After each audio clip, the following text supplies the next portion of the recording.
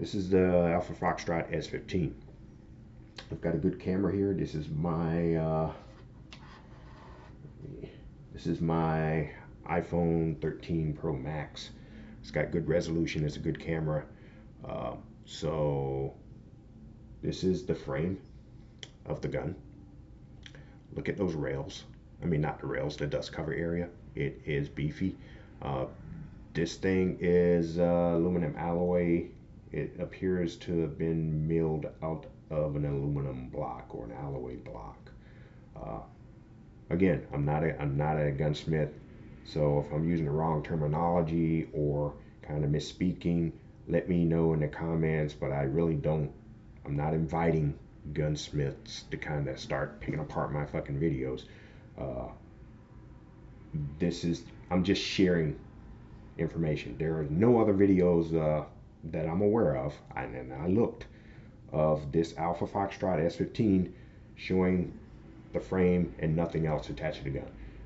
There is nothing else on it. The lower is as far, broken down as I can get it. It's really nice. You can see the checkering here, front checkering. This is really what makes the gun.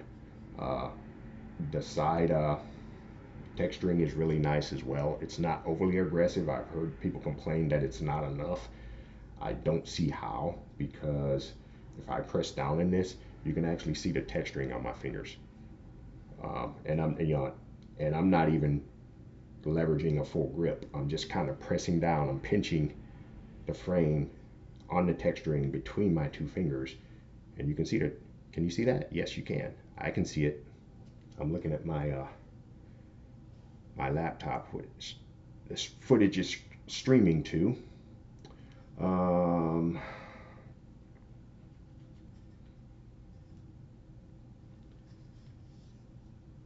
Front and rear rail inserts.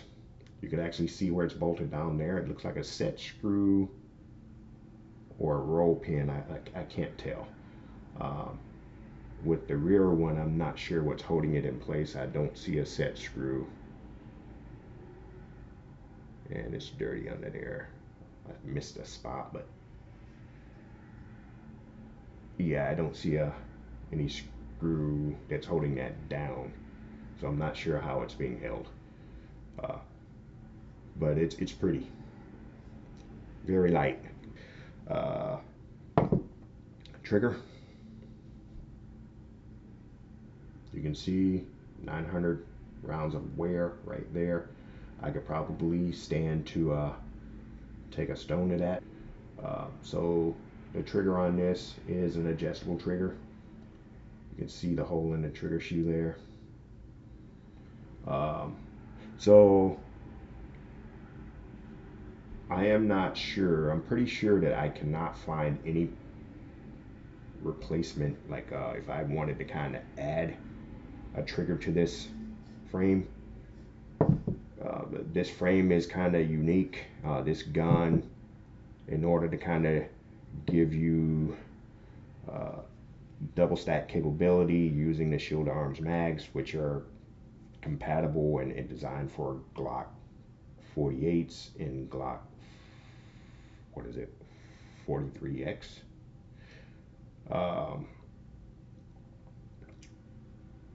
This has to use like a non-standard, non-OEM, non-1911 patterned trigger shoe. So I'm almost positive that I will not be able to fit a single stack trigger in here because the bow is not going to fit. As well, this grip is thin enough to where a double stack trigger is not going to fit because the bow will be too wide. And as you can see here, there's not a lot of room to play with. And do we have this upside down? Yes, we do. Let's put this back in here. You can see there's not a lot of room there.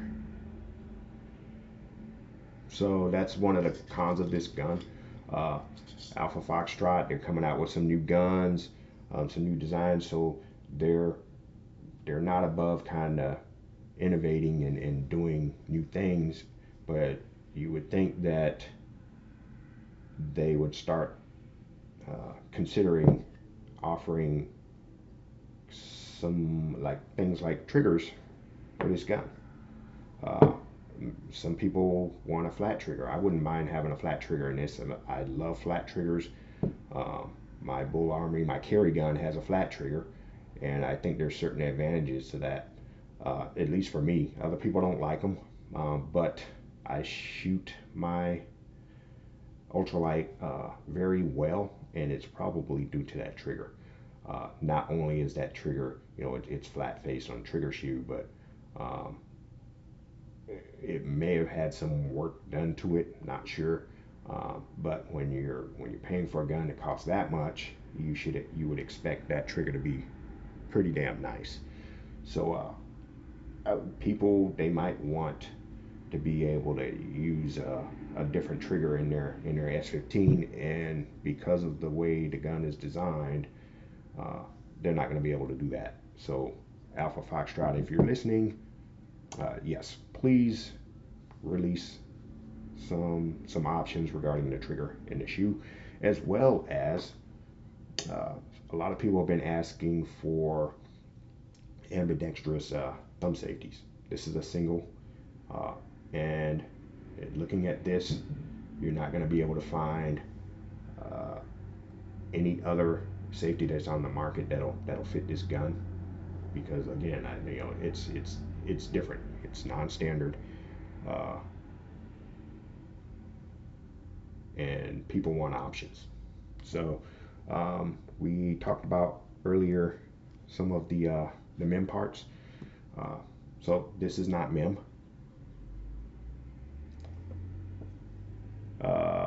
There's nothing MIM about this, and typically I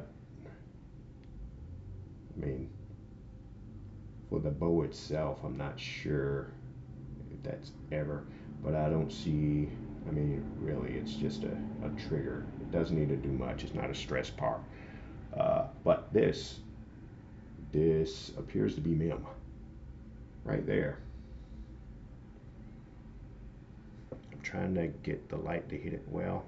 So it's lubed up. It's not dirty. It's not dirty lubricant.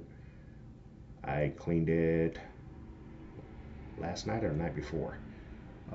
That appears to be a MIM part.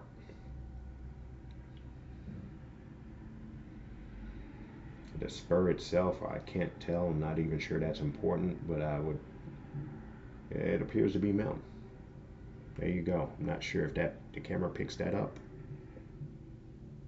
Okay, let me see if I can look along the spline there, the spur. See those mold holes? So both pieces to this are MIM. Main spring housing. It's not a stress part, I believe. I don't see any MIM. I don't see any indication that that's MIM. Beaver tail, I don't believe that's MIM, and it looks, I mean,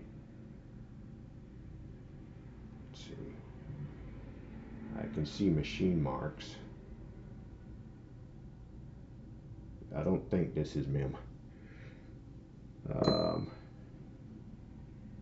This is MIM, and in addition to that, I'm not sure why they painted this, but it's crusty.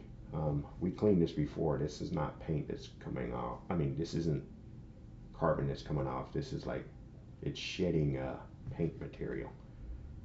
So they painted this, and it's not adhering well. It's got slowly flaking off.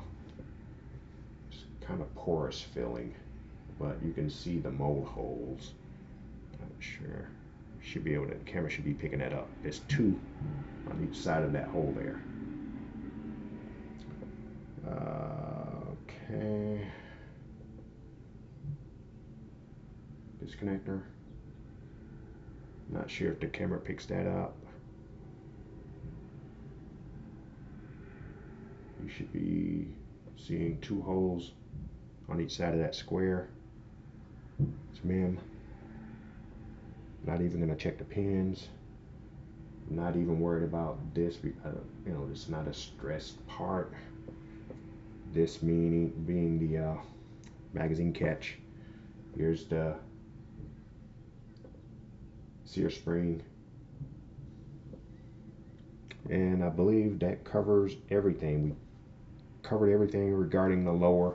Not really concerned about the upper. Everyone has seen the upper on these guns, uh, but yeah. So there it is. I don't have any pictures of these, and what I'll probably do is after I crunch the video footage, I'll